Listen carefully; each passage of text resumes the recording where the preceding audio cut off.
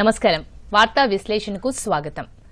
ఈ రోజు వార్తా విశ్లేషణను మనతో పాటు మాట్లాడడానికి పి సత్యమూర్తి సీనియర్ జర్నలిస్ట్ ఉన్నారు, అలాగే రేఖా ముక్తల అనలిస్ట్ ఉన్నారు।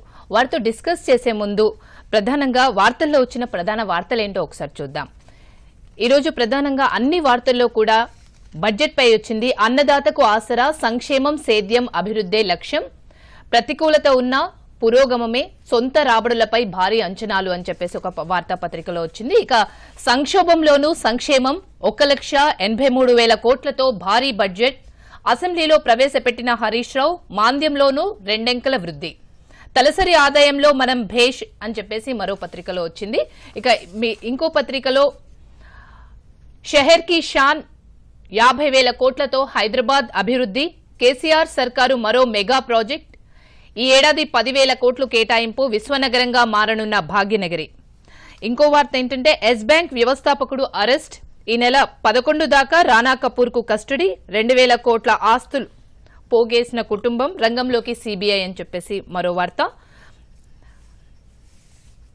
పల్లెకు పట్టణానికి ధూమ్ధాం, భారీ బడ్జెట్లో భారీగా కేటాయింపులు, అన్నదాతకు అన్నింటా అండా, సంక్షేమానికి పూదండ అని చెప్పేసి మరో వార్తాపత్రికలో వచ్చింది। ఇక భారత్ ఎట్ 39 అని చెప్పేసి ఇంకో వార్త వచ్చింది। సో ఈరోజు ప్రధానంగా బడ్జెట్ విశ్లేషణను అందించడానికి ఇద్దరు ప్రముఖులు మనతో పాటు ఉన్నారు। సార్, ఎక్కువగా కూడా బడ్జెట్లో సంక్షేమానికి, అలాగే ఇరిగేషన్ ప్రాజెక్ట్స్ కి, రైతు బంధుకి, ఈ మూడిటికి కూడా అలొకేషన్స్ ఎక్కువగా చేశాము, కానీ పెద్ద హైప్ క్రియేట్ చేసే బడ్జెట్ కాదు, ఎట్ ద సేమ్ టైం అందరికీ అంటే ఉపయోగకరంగా ఉండే బడ్జెట్ అని చెప్పేసి సీఎం కేసీఆర్ గారు బడ్జెట్లో చెప్పారు। ఏ విధంగా విశ్లేషిస్తారు ఈ బడ్జెట్ని? ఇది వాస్తవంగా కూడా చాలా మంచి బడ్జెట్గా చెప్పొచ్చు। ఇది డెవలప్మెంట్ని, సంక్షేమాన్ని, ఎవరైనా ప్రజలు ఏం చూస్తారంటే సంక్షేమం చూస్తారు, లాంగ్ టర్మ్లో డెవలప్మెంట్ చూస్తారు।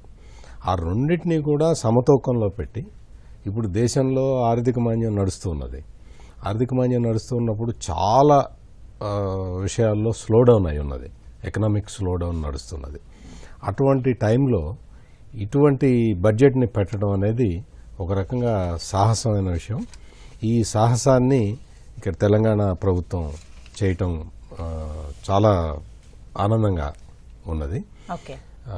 వీటితో పాటు డెవలప్మెంట్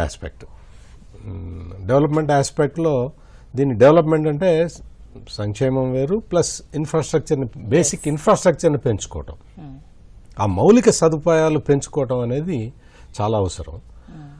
ఆ డైరెక్షన్లో గవర్నమెంట్ పనిచేయటం అనేది ఇది లాంగ్ టర్మ్ ప్లాన్ చేసుకోవటానికి, లాంగ్ టర్మ్ అభివృద్ధికి ఇది చాలా దోహదపడుతుంది। ఈ మొత్తం అంటే ఈ క్యాపిటల్ ఇన్వెస్ట్మెంట్ని, చాలా రుణాలు తీసుకొస్తున్నాం, ఈ సంవత్సరంతో కలిపితే 2,23,000 కోట్ల రూపాయల రుణాలు పెరుగుతాయి, అప్పు భారం పెరుగుతుంది। అప్పు భారం పెరగటం అంటే ఈ అప్పుని అప్పుగా చూడకూడదు, ఇవేంటంటే మనం క్యాపిటల్ ఇన్వెస్ట్మెంట్, మౌలిక సదుపాయాల మీద వీటిని ఖర్చు చేస్తున్నాం, అంటే దీని నుంచి లాంగ్ టర్మ్లో రిటర్న్స్ వస్తాయి। సో అందువల్ల ఈ అప్పుని మనం యాజ్ ఆఫ్ ఇదేదో ఒక అప్పులాగా, ఇది ఒక భారంలాగా, రుణభారంలాగా చూడటం కరెక్ట్ డైరెక్షన్, అభివృద్ధిలో ఒక భాగం। ఇప్పుడు మారుతున్న కాన్సెప్ట్స్ లో ఇప్పుడు కొత్తగా గవర్నమెంట్ నుంచి డబ్బులు పెట్టేది తక్కువ ఉంటుంది, ఇట్లా లోన్ తీసుకొచ్చి పెట్టడం అనేది అది కాన్సెప్ట్ నడుస్తూ ఉన్నది। సో ఆ లోన్ తీసుకొచ్చి పెట్టిన దాన్ని కరెక్ట్ గా దాన్ని ఉపయోగించుకోగలిగి, దాని నుంచి కనుక ఫ్రూట్స్ మనం తీసుకోగలిగితే దాని మీద ఇన్కమ్ పెరుగుతుంది అనమాట। సో నేషనల్ అసెట్స్ పెరుగుతాయి। సో ఆ డైరెక్షన్లో గనక చూస్తే ఇది చాలా అత్యుత్తమమైన బడ్జెట్। ఈ టైంలో దేశం ఆర్థిక మాంద్యం ఎదుర్కొంటున్న ఈ టైంలో ఇటువంటి బడ్జెట్ రావటం అనేది చాలా it is a welcoming budget అండి। సంక్షేమాన్ని ఒకవైపు చూసుకుంటూనే ఇప్పుడు రైతు బంధు స్కీమ్ ఉంది, 14,000 కోట్ల రూపాయలు రైతు బంధు స్కీమ్కి ఇచ్చారు। రైతు బంధు అనేది అది తెలంగాణ గవర్నమెంట్ ప్రవేశపెట్టిన పథకం। ఈ పథకాన్ని ఇప్పుడు దేశం మొత్తం మోడల్ చేసుకుంటుంది, చాలా రాష్ట్రాలు దీన్ని అడాప్ట్ చేసుకుంటున్నాయి। రైతుకి పెట్టుబడి సహాయం అందించడం అన్నమాట। రైతుకి ఆ పెట్టుబడి సహాయం లేకపోవటం వల్ల చాలా మంది రైతులు చాలా రకాలుగా ఇబ్బందులు పడుతున్నారు. ఆ ఇబ్బందిని దృష్టిలో పెట్టుకొని చేయటం వల్ల దీంతో పాటు అంటే పెట్టుబడి ఇచ్చి ఊరుకుంటే కాదు కదా, వాటర్ ఇవ్వాలి. ఆ వాటర్ ఇరిగేషన్ నీరు ఇవ్వాల్సి వస్తుంది. ఆ ఇరిగేషన్ వాటర్ కోసం ఈ ప్రాజెక్టులు పెద్ద ఎత్తున టేకప్ చేస్తున్నారు. కాళేశ్వరం ప్రాజెక్టుకి మళ్ళీ ఈసారి కూడా చాలా పెద్ద స్థాయిలో బడ్జెట్ వచ్చింది. ప్లస్ మిగిలిన పెండింగ్ ప్రాజెక్టులు ఇవన్నీ కూడా ఇదివరకు పెండింగ్ ప్రాజెక్టులు అనే పదం బాగా ఎక్కువ ఇందులో ఉండేది, ప్రచారంలో ఉండేది. ఇప్పుడు తెలంగాణ గవర్నమెంట్ విడిపోయిన తర్వాత పెండింగ్ ప్రాజెక్ట్ అనే పదం వినపట్టల్లా. అన్ని ప్రాజెక్టులు ఆన్గోయింగ్ ప్రాజెక్టులు. సో ఇరిగేషన్ ప్రాజెక్టు ఈ విధంగా ఆన్గోయింగ్ ప్రాజెక్టులోకి రావటం అనేది it is a welcoming decision. దీనివల్ల ఏమవుతుంది అంటే మనకు కావలసిన రైతుకు కావాల్సిన వాటర్ని మనం అందించగలుగుతాం. రైతుకి వాటర్ అందించి ఈ పెట్టుబడి సహాయం చేయటం వల్ల చాలా అద్భుతమైన రిజల్ట్స్ని మనం పొందగలుగుతాం అన్నమాట. అదే జరుగుతున్నది ఇప్పుడు, ఆ ప్రక్రియ జరుగుతున్నది. సో దానివల్ల ఇప్పుడు ఈ సీజన్లో ఈ సెకండ్ క్రాప్లో కూడా తెలంగాణ గవర్నమెంట్ ప్యాడీ ప్రొడక్షన్లో టాప్లో ఉన్నది. సో అది ఆ మార్పు కావాలి. ఆ మార్పు డైరెక్షన్లో ఈ బడ్జెట్ ఉండటం అనేది it is a welcoming decision, welcoming budget. రేఖ గారు, మామూలుగా ఇందాక సార్ రైతు బంధు గురించి చెప్పారు కాబట్టి ఫస్ట్ నుంచి కూడా రైతే రాజు, రైతు సంక్షేమమే తెలంగాణ గవర్నమెంట్ ప్రధాన ధ్యేయం అని చెప్పేసి ముందుకెళ్తున్నారు. రైతు బంధులో కూడా చాలా అలొకేషన్స్ జరిగాయి. రైతు బీమా కూడా వచ్చింది. 5 లక్షలు ఎవరైతే చనిపోతారో వాళ్ళకి ఇవ్వాలి అని చెప్పేసి రైతులకి. ఏ విధంగా చూస్తారంటారు ఈ రైతు బంధుని? ఖచ్చితంగా 14,000 కోట్లు కేటాయించారు దీనికి. 12,000 కోట్లు ఇంతకు ముందు ఉండే, ఇప్పుడు ఈ బడ్జెట్ లో 14,000 కోట్లు పెంచారు. బాగుంది. అంటే రైతు బంధు అనేది గొప్ప చెప్పుకోదగ్గ స్కీమ్. అంటే కేసీఆర్ ప్రభుత్వంలో హైలైట్ అయిన స్కీమ్ ఏదన్నా అంటే ఈ పథకాలలో అన్నిట్లలో హైలైట్ అయిన స్కీమ్ ఏదైనా ఉంటే రైతు బంధు. ఆ బాసుమతి పండించే రైతు కనీసం దొడ్డు బియ్యం తినడానికి కూడా అర్హత లేనప్పుడు చాలా మంది రైతులు ఆత్మహత్యలు చేసుకున్నప్పుడు ఇది ఒక భరోసా, మేమున్నామని ఒక ఆపన్న హస్తం ఇచ్చిన సందర్భం మనం చూసాం. సేమ్ టైం ఇవాళ హెల్త్ దీనికి చూసుకుంటే కనుక బడ్జెట్లో కనీసం ప్రతిపాదనలు కూడా పెట్టలేదన్నది కొంచెం బాధపడాల్సిన విషయం. అంటే ఇక్కడ ఇది పెరిగింది బాగుంది, కానీ ఇక్కడ మళ్ళీ ఆలయాలకు 500 కోట్లు పెంచారు. కళ్యాణ లక్ష్మి కూడా బాగుంది, అంటే 700కు పెంచారు. ఇవన్నీ అంటే పథకాలు, స్కీమ్లు వీళ్ళందరికీ ప్రజలకు ఎంతమందికి ఎక్కడ ఉపయోగపడతాయన్నది అంటే ప్రభుత్వమే అంటే ఆలోచించి చేయని పనిగా సార్ చెప్పినట్టు వెల్కమింగ్ బడ్జెటే, కానీ సేమ్ టైం కొన్నిటి ఊసేయలేదు. ఇప్పుడు ఎడ్యుకేషన్ అంటే డాక్టర్ బిఆర్ అంబేద్కర్ విద్యను వైద్యాన్ని జాతీయం చేయాలని చెప్పారు. విద్యను వైద్యాన్ని జాతీయం చేయాలన్న తరుణంలో ఇక్కడ తగ్గించారా అన్నది ఒక ఎత్తు అయితే, మరి ఇప్పుడు కావాల్సిన నిధులు విద్యలో ఎక్కడి నుంచి తీసుకొస్తారు? బడ్జెట్లో అసలు నిధుల కేటాయింపు ఎందుకు జరగలేదు అన్నది ప్రతిపక్షాలు కూడా అడుగుతాయి. అందుకని అడుగుతాయని కాదు, మన అవసరాలను బట్టి వాళ్ళు బడ్జెట్ తీసుకొచ్చారు. అందులో సమర్థవంతమైన బడ్జెట్, చాలా సమతుల్యమైన బడ్జెట్ అని చెప్తున్నారు కేసీఆర్ గారు. కానీ ఇక్కడ కొన్ని లోటుపాట్లు ఉన్నాయన్నది మనం అంగీకరించాల్సిన విషయం. అయితే ఇక్కడ హైదరాబాద్కు 10,000 కోట్లు కేటాయిస్తున్నారు, విశ్వనగరంగా మారుస్తామని చెప్పేసి గతంలో మేనిఫెస్టోలో పెట్టారు.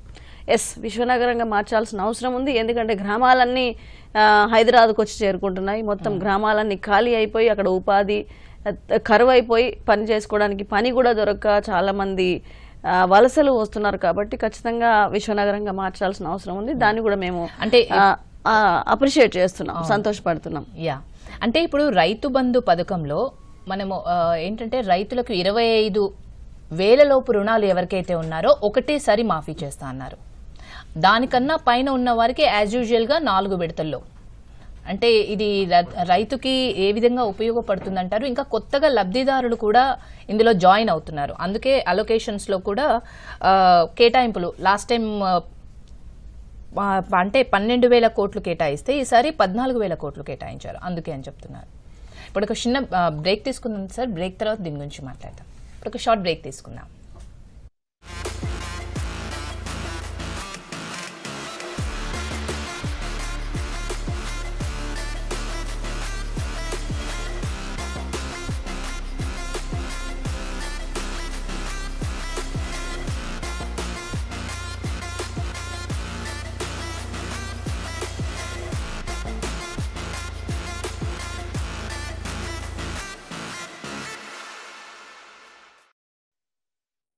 Double bedroom.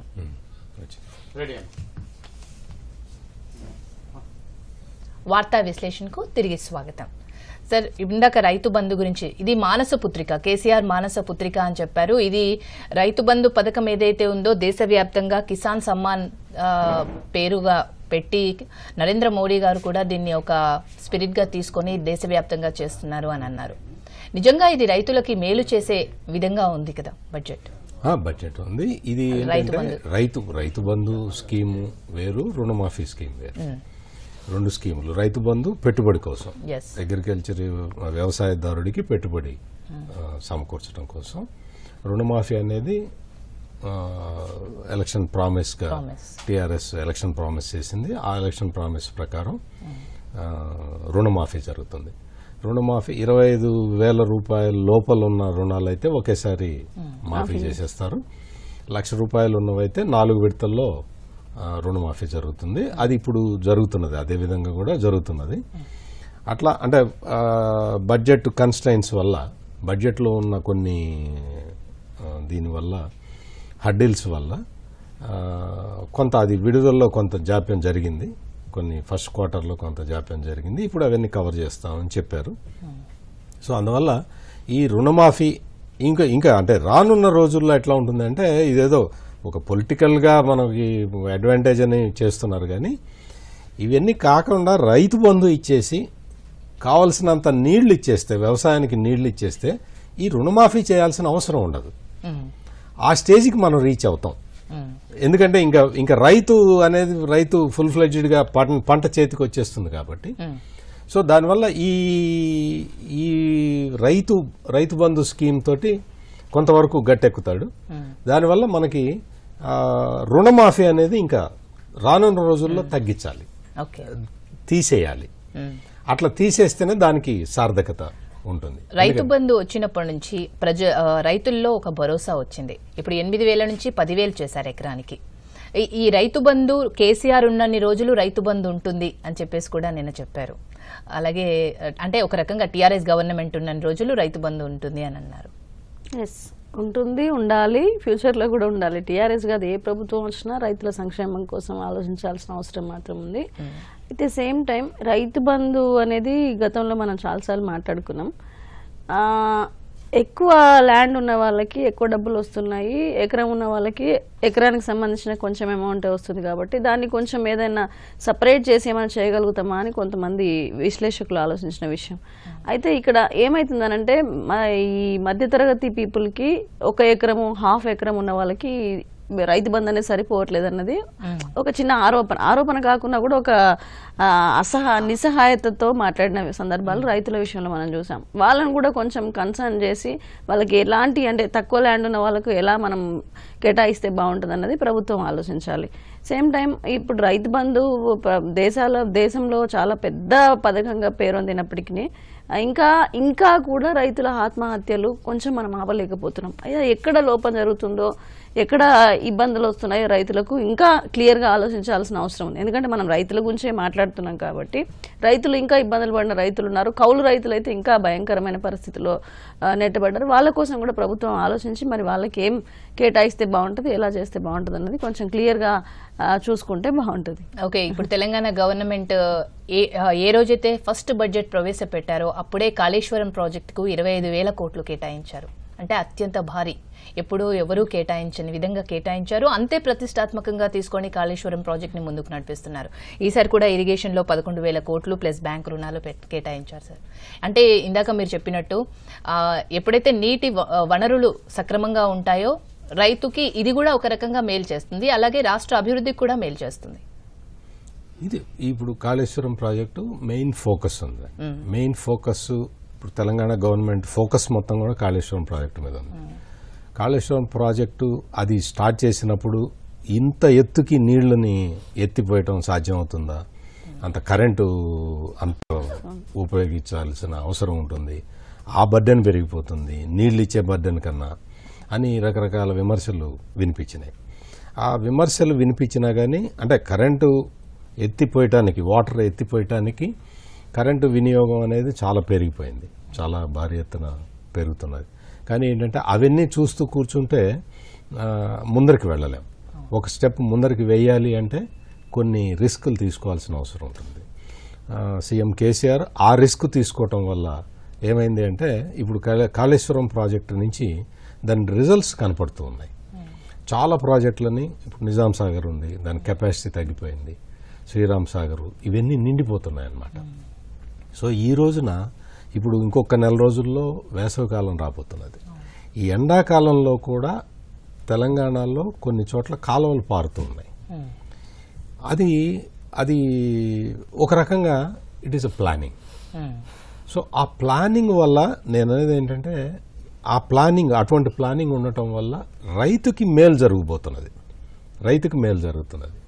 ఈ రైతుకు మేలు జరిగే క్రమంలో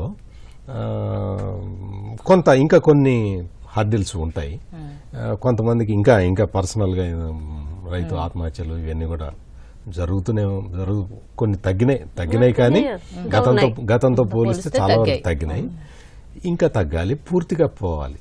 రైతు అనేవాడు సంతోషంగా వ్యవసాయం చేసే పరిస్థితి రావాలి. ఆ పరిస్థితి రావాలంటే ఈ ఒక్కొక్క స్టెప్ ముందరికి వస్తున్నారు. ఇది సో కాళేశ్వరం ప్రాజెక్ట్ అనేది తెలంగాణకి జీవనాడిగా మారి ఉన్న పరిస్థితి అన్నమాట. సో ఈ జీవనాడిని గనక మనం కాపాడుకోగలిగితే, దీని నుంచి వచ్చే ఫ్రూట్స్ని గనక రైతులు కరెక్ట్గా పొందగలిగితే ఇది ఒక అద్భుతమైన రాష్ట్రంగా ఇది డెవలప్ కావడానికి అవకాశం ఉంటుంది అన్నమాట. ఇప్పుడు కాళేశ్వరం ప్రాజెక్టుతో పాటు మిషన్ భగీరథను కూడా అత్యంత ప్రతిష్టాత్మకంగా తీసుకున్నారు. నిన్న గర్వంగా చెప్తున్నారు ఆర్థిక మంత్రి హరీష్ రావు గారు, ఏదైతే నల్గొండలో ఫ్లోరైడ్ సమస్య ఏదైతే ఉందో మాక్సిమం మేము నిర్మూలించగలిగినాము ఈ మిషన్ భగీరథ ద్వారా, ఇంటింటికి మంచినీళ్లు సరఫరా చేస్తున్నాము అని చెప్పేసి అన్నారు. ఇది నిజంగా భవిష్యత్ తరాలకు కూడా ఒక మంచి శుభ పరిణామం కావచ్చు అంటారు కదా. ఎస్, కాళేశ్వరం ప్రాజెక్టులో భాగంగానే మిషన్ భగీరథని తీసుకున్నారు. అయితే కాళేశ్వరం ప్రాజెక్ట్ అనేది చాలా అద్భుతమైన ప్రాజెక్ట్. అయితే మిషన్ భగీరథ ఇంటింటికి నీళ్లు అందిస్తాము అని చెప్తున్నారు. ఎస్, అది గనక అంటే కొంతవరకు సక్సెస్ అయినట్టుగా ఉంది, ఇంకా కంప్లీట్గా ఇంటింటికి నీళ్లు రానట్టున్నాయి. అయితే ఫ్లోరైడ్ సమస్యను మాత్రం చాలా పెద్ద ఎత్తున అరికట్టిన విధానాన్ని మాత్రం మనం గమనించి నిజంగా మంచి అద్భుతమైన పనులు చేస్తున్నారు, అద్భుతమైన పథకాలు ప్రజలకు అందజేస్తున్నారు. సేమ్ టైం ఇంకొంచెంగా ప్రజల వైపు, ముఖ్యంగా రైతుల వైపు, సామాన్య ప్రజల వైపు, బిజినెస్ మ్యాన్ ఇట్లా అని కాకుండా ఒక సామాన్య ప్రజల వైపు ఎక్కువగా వాళ్ళ దృష్టి కేంద్రీకరించాల్సిన అవసరం ఉంది. లేకపోతే ఇక్కడ ఏమవుతుందనంటే ఈరోజు ఒక మధ్యతరగతి మనిషి ఏం చేయాలన్నా కూడా భయపడే పరిస్థితిలోకి బడ్జెట్ వెళ్ళకూడదు. వాళ్ళు ఏం ఎంచుకున్నారో, ఏ రంగంలో ఉన్నారో వాళ్ళకి అందరికీ సంక్షేమ పథకాలు వస్తున్నాయా. ఇప్పుడు అక్కడ ఎడ్యుకేషన్కి, పక్క రాష్ట్రంలో ఎడ్యుకేషన్కి అమ్మ ఒడి అని ఒక పథకం పెట్టారు. గుడ్, మేము ఒక ప్రోగ్రామ్కి వెళ్తే అక్కడ చెప్తున్నారు మీకు అమ్మఒడి పథకం వచ్చిందా అంటే గవర్నమెంట్ స్కూల్లో చదువుకునే పిల్లలందరూ చేయెత్తి ఎస్ బాగుంది అంటారు. అట్లాంటి నార్మల్గా ఉండాల్సిన అవసరం మాత్రం ఖచ్చితంగా ఉంది. కాబట్టి మధ్యతరగతి వాళ్లకు, రైతులకు, సామాన్య ప్రజలకు, ముఖ్యంగా మహిళలకు, వీళ్ళందరికీ అందుబాటులో ఉండే పథకాలు అవి ఇంప్లిమెంట్ చేసే విధానంలో ఇంకా ఎక్కడ ఆ లోపాలు జరగకుండా సవరణలు తీసుకోవాల్సిన ఆవశ్యకత మాత్రం వచ్చింది. మిషన్ భగీరథ అనేది చాలా ప్రెస్టీజియస్ ప్రాజెక్ట్. ఇంటింటికి నీళ్లు ఇవ్వాలనేది ఇప్పటికీ దాదాపుగా 80% విలేజెస్ కి, హ్యాబిటేషన్స్ కి నీళ్లు అందినాయి. ఇంకొక 17%, 20% ఇంకా రావాల్సి ఉంటుంది. అది కూడా అయిపోయే క్రమంలో ఉన్నది. అవి కొన్ని హ్యాబిటేషన్స్ కొంచెం కష్టమైన ప్లేసుల్లో ఉన్నాయి కాబట్టి అది జరుగుతున్నది. Kaleshwaram is irrigation project, machine Bhagiratha drinking water. Okay, overall గా బడ్జెట్ చూసుకుంటే అంటే భారీ హైప్స్ క్రియేట్ చేసి పెట్టిన అంకెల గారడి కాకుండా అంటే అన్ని వర్గాలను అంటే పెద్దగా మెస్మరైజింగ్ ఫిగర్స్ కాకుండా ఉన్న దాంట్లో అందరికీ అలొకేషన్స్ కరెక్ట్ గా చేశారు అని అనుకోవచ్చు. అందుకే కేసీఆర్ గారు కూడా అన్నారు ఆదాయ వనరులు అలాగే ప్రజల అవసరాలకు మధ్య సమతుల్యత సాధించిన బడ్జెట్ ఇది అని చెప్పేసి కూడా చెప్పారు. ఇక ఎస్ బ్యాంక్ రాణా కపూర్ నిన్న అరెస్ట్ చేశారు. ఎస్ బ్యాంక్ వినియోగదారులు ఎవరైతే కస్టమర్స్ ఉంటారో అందరూ కూడా ఏది సంక్షోభంలోకి వచ్చినా కూడా అక్కడ ఎఫెక్ట్ అయ్యేది, వల్నరబుల్ ప్లేస్ లో ఉండేది కస్టమర్సే. ఎలా మా డబ్బులు మాకు వస్తాయా అని అంటున్నారు కస్టమర్స్. ఒకవైపు ఆర్థిక మంత్రి భరోసా ఇస్తున్నారు, మీరు వరీ కావాల్సిన అవసరం లేదు, మీ డబ్బులు వస్తాయి, ఆ ప్రాబ్లమ్స్ ఏంటో చెక్అవుట్ చేస్తా ఉన్నారు. ఇంకా నిన్న రాణా కపూర్ అరెస్ట్ చేశారు. ఇది ఏంటంటే ఈ ప్రస్తుతం ఆర్థిక మాన్యం ఇవన్నీ నడుస్తున్న టైంలో ఈ ఎస్ బ్యాంక్ ఎపిసోడ్ రావడంతో ఈ బ్యాంకింగ్ వ్యవస్థ మీద, బ్యాంకింగ్ రంగం మీద పడిపోతున్నది. నెగిటివ్ ఇంపాక్ట్ పెద్ద బ్యాంకులను కూడా నమ్మటానికి వీల్లేని పరిస్థితి వస్తుంది. గవర్నమెంట్ సెక్టార్లో ఉన్న బ్యాంక్స్ను కూడా నమ్మచ్చా నమ్మలేమా అనే పరిస్థితుల్లోకి వస్తుంది. అటువంటిది సో ఆ పరిస్థితుల్లో ఈ బ్యాంకు ఇది జరగటం, ఒక 600 కోట్ల రూపాయలు నిధులు మళ్లించటం, వీటిని లేని కంపెనీలకి వాటికి దీన్ని డైవర్ట్ చేయటం, ఇటువంటి స్వార్థపూరిత చర్యల వల్ల ఎవరైతే బ్యాంకుని నిర్వహిస్తున్నారో వాళ్ళు తీసుకునే తప్పుడు నిర్ణయాల వల్ల ఈ బ్యాంకులకి నిరర్ధక ఆస్తులు పెరిగిపోతున్నాయి. వాటి వల్ల బ్యాంకులు దివాలెత్తుతున్నాయి. ఇది వ్యవస్థలో ఉన్న లోపం అనే కంటే కూడా ఈ వ్యక్తుల్లో ఉన్న లోపంగా దీన్ని చూస్తే మనకు కొంతవరకు అంటే డిపాజిటర్కి నష్టం జరగబోతున్నది. అంటే నష్టం జరగదు అని చెప్పి గవర్నమెంట్ హామీ ఇస్తున్నది, రిజర్వ్ బ్యాంక్ కూడా చెప్పింది. ఇవన్నీ ఓకే, కానీ ఇటువంటి వాటి వల్ల నమ్మకం పోతుంది. ఈ వ్యవస్థ ఇది నేను చూసే యాంగిల్ ఏంటంటే ఎస్ బ్యాంకులో వచ్చిన ఇప్పుడున్న క్రైసిస్ వ్యవస్థ లోపం కాదు, ఒక వ్యక్తి చేసిన ఒక చర్య వల్ల ఈ విధంగా జరిగిందనేది నా యొక్క అవగాహన. రేఖా గారు, ఇంతకుముందు మనం బ్యాంకుల విషయంలో చూసుకుంటే విజయ్ మాల్యా లాంటి వాళ్ళు, వ్యక్తి అంటే సార్ చెప్తే గుర్తొచ్చింది, విజయ్ మాల్యా లాంటి వాళ్ళు ఎన్నో కోట్ల డబ్బులు ఇబ్బంది చేసేసి ప్రజలను చాలా అంటే ఆర్థిక మాంద్యం వైపు నెట్టేసిన వాళ్ళలో వీళ్ళున్నారు. అంటే ఆర్థికంగా దెబ్బతీసిన సామాన్య ప్రజలను దెబ్బతీసిన వాళ్ళలో మనం డిమానిటైజేషన్ టైంలో చూసాం. రోడ్ల మీద లైన్లు కట్టేసి మధ్యతరగతి మనుషులే, మధ్యతరగతి ప్రజలే, పెద్దవాళ్ళు ఎవరు లైన్లు కట్టలేదు, పెద్దవాళ్ళు ఎవరు ఇబ్బంది. అట్లాంటి సేమ్ టైం ఒక బ్యాంకింగ్ వ్యవస్థ మీద నమ్మకం ఉండేటట్టు, ఒక బ్యాంకులో పెట్టుకుంటే మాకు ఒక సెక్యూరిటీ ఉంటుంది, మా డబ్బుకు ప్రాధాన్యత ఉంటుంది అనేటట్టుగా ప్రజలకు నమ్మకం కలిగజేసే విధంగా ఉండేటట్టుగా ప్రభుత్వాలు చూసుకోవాలి. ఎస్, ఒక మనిషి తప్పు చేస్తున్నాడు అని అంటే అక్కడ చూసాం మనం, వైవి సుబ్బారెడ్డి గారు ఎస్ బ్యాంక్లో చాలా డబ్బులు ఉంటే చాలా ముందు జాగ్రత్తగా వాళ్ళ డబ్బులన్నీ గవర్నమెంట్ పరంగా విత్డ్రా చేసేసుకొని ఇబ్బందులు లేకుండా ఉన్నారు. అంత నాలెడ్జ్ ఎవరికి ఉంటుంది, అంత ముందు జాగ్రత్తలు ఎవరికి ఉంటాయంటే సామాన్య ప్రజలకు ఉండవు. అంటే ఈ వ్యవస్థలన్నీ ఉన్నాయి ఎందుకంటే ఈ సామాన్య ప్రజలు కూడా గుడ్డిగా నమ్మి వేయకుండా గవర్నమెంట్ దాంట్లో వేస్తే కొంచెం సేఫ్ సైడ్ గా ఉంటారు కదా. సుబ్బారెడ్డి అంటే సొంత ఫండ్స్ కాదు, టీటీడీ ఫండ్స్. అవి టీటీడీ ఫండ్స్ ని వాళ్ళు ఇన్ టైమ్ లో విత్డ్రా చేశారు. దానివల్ల టీటీడీ తిరుమల తిరుపతి దేవస్థానం కొంచెం సేఫ్ గా నష్టపోకుండా ఉంది. Thank you very much Satyamurthy గారు, అలాగే రేఖా గారు, మీ వాల్యుబుల్ టైం ఇక్కడ కేటాయించినందుకు. ఇది ఇవాల్టి వార్తా విశ్లేషణ. రేపటి వార్తా విశ్లేషణ మళ్ళీ కలుద్దాం.